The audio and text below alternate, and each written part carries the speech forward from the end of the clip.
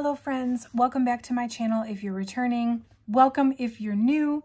My name is Rachel and I am a reseller on sites like eBay, Poshmark, and Mercari. And one of my favorite things to do on this channel is unbox liquidation boxes that I purchased online and then come back 90 days later and show you if I actually made a profit and whether the box was worthwhile purchasing.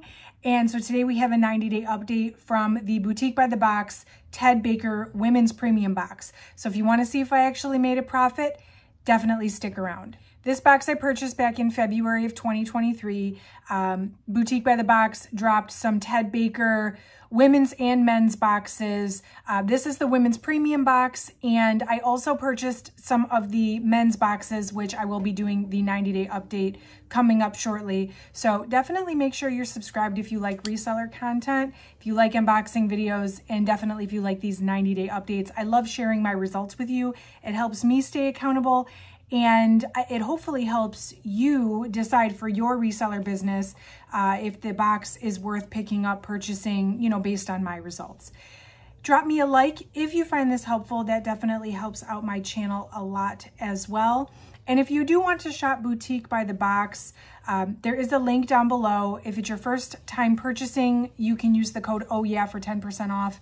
And if you are a returning customer, you can use the code OHYEAH5 for 5% off your order. If you do use one of those codes, I do get a small commission, but that definitely helps my channel out and it hopefully helps you save a little money on your inventory. So this was a 10-piece box, so not a lot of stuff. And the total for the box was $270. So $27 per piece. Now, I guess depending on your business model, that is a little bit steep. For me, I'm, usually a volume seller. So yes, that's a little bit steep for me as well. But whenever I find Ted Baker at the thrift store or, whenever I pick it up, it typically does pretty well for me. And generally speaking, it is a higher end brand that does sell for higher, even on the resale market. So I really wanted to give this one a try, especially with these being the premium pieces that have a high retail value and they are more substantial pieces like dresses and jackets and things like that. So what I'll do is I will show you what sold. I'll put it here on the side.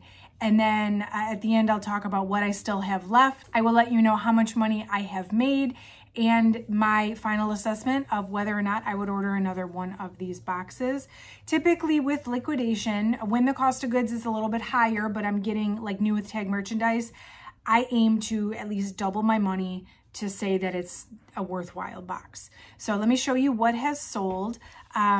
First up, this was a striped layered shirt. It was the Corinne was the style. And this one sold on Poshmark. It was a $46 Poshmark sale. So remember, my cost of goods here was $27 a piece. So my profit after the Poshmark fees was not super high on that one. But this was a mix and some pieces were higher profit while others were lower. And that's kind of how it is with a mystery box. I don't necessarily know that this would have sold for much higher, to be honest, even if I would have waited a little longer. This one did take almost the full 90 days. So the next one that sold was the Sea of Clouds pleated back knit top. And this one was actually really cute. It was a fun pattern. It was very nicely made. And it actually got a lot of attention on all my platforms, at least eBay, Poshmark, and Mercari. And this one did take 90 days though. I don't know what the deal was. You know how some pieces, they get like a lot of attention and then they take forever to sell anyway. So this one actually did take, it sold on the 89th day, it looks like, and it was a $40 eBay sale. So still not a great profit on that one. But again, after getting so many likes, but no purchases, I have a feeling either that was a saturated piece or I had it priced too high. So it was approaching 90 days. I did go ahead and just let it go. I did make my money back plus a little profit on that one. So all is not lost. Then there was the Hendria mini ruffle dress.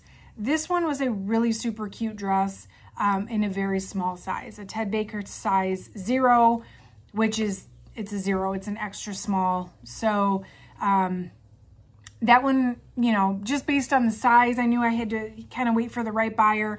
And this one took about 10 weeks to sell, but it did sell for $64 on Poshmark via offer. So that one was pretty good.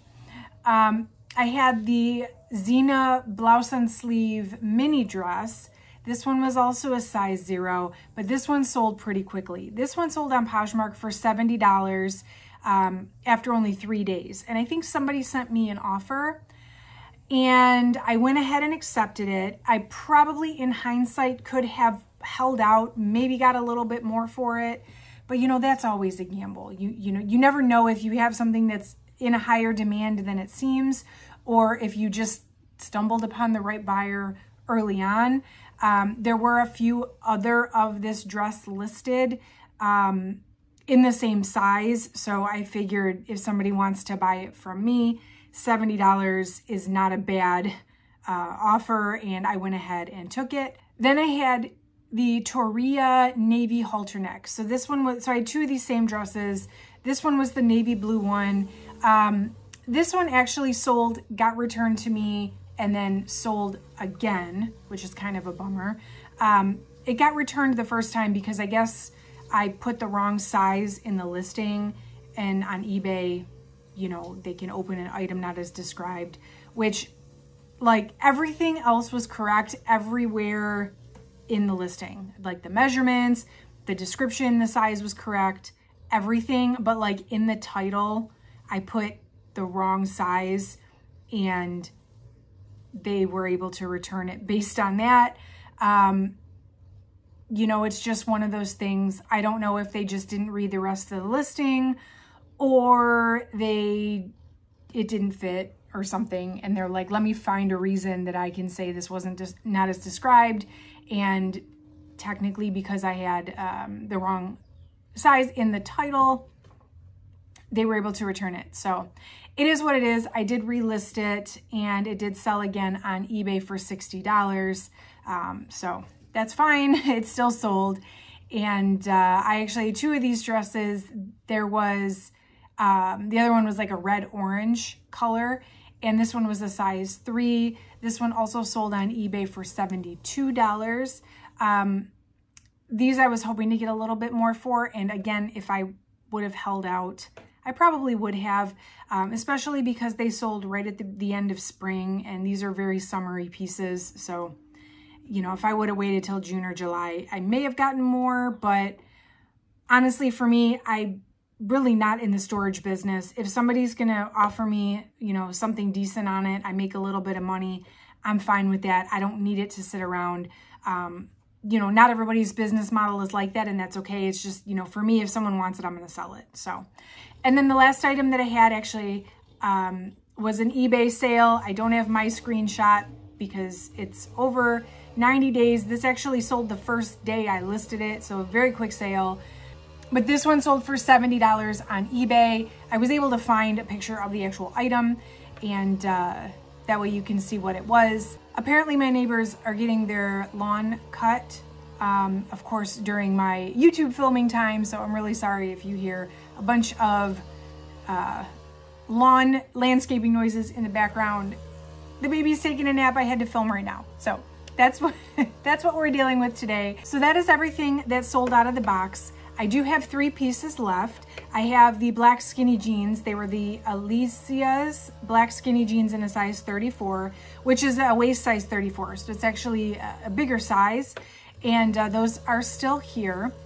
I have the lemon pink straight leg jeans. I'm kind of surprised that these are here as well because they are pink and they're very springy, summery, but unfortunately these still have not sold. And then I also have the Inezia urban printed cargo jacket. This jacket, I love this jacket. I think this thing is super cool, but it is a size 0, so very small. And it's more of a fall piece, so it's not in season. And also there were several others listed when I went on Poshmark to check comps. There are a few other listings of this same style and size. So I'm not really surprised. This one I really think is a substantial piece, and maybe this is partly my fault here too, but I've price dropped it a little bit, but I kind of like have reached my bottom on it because I really feel like it is worth what I have it listed for. And I'm not like, if somebody offered me less, I might take it, but I'm not going to keep dropping the price just to get rid of it, given that it's out of season and it's a substantial piece. So that's everything that's left. Final verdict on a box. I paid $270 for 10 pieces, $27 a piece. I was able to list all 10 items. It was relatively, to get all this stuff online quickly, I was able to find descriptions and stock photos as examples. So it didn't take much effort on my part there. My profit as of right now on this box is $121.61. So I'm not at the double mark on this box. I will say that if you look at my specific business model, the double my money in 90 days, it's not there. Would I buy this box again though? Yes, I would. I think this is one of those situations where the items do need the right buyer. This is one of those situations that if you want the profit, you kind of have to wait it out. So although that's not my business model, I think there are plenty of other people that do have that business model that don't mind paying up and sitting on the inventory for the bigger profits. And this is a really great box to do that with. So I'm really, you know, I don't regret it. And I think if I can sell off these other 3 pieces, I will easily hit double.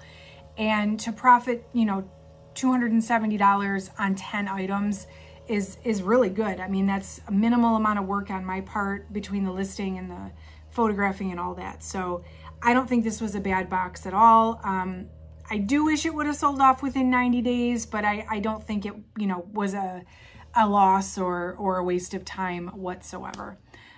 So let me know what you think. I know a lot of you probably ordered this box when it dropped because, you know, it was kind of hyped up. So I'm interested to know how your boxes are doing, if you've seen profit in these, or if you're still sitting on your pieces. Definitely let me know in the comments.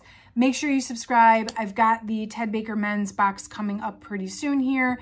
I've got updates on the 1 teaspoon boxes, the Young, Fabulous, and Broke boxes that I purchased. So consider subscribing, consider hitting that notification bell. I've been trying to post videos at least three times a week, so I've got lots of content coming your way. Hit that like button on the way out. Like I said, it really helps out my channel a lot with the engagement on my videos. And thank you so much for watching. I will catch you in the next one.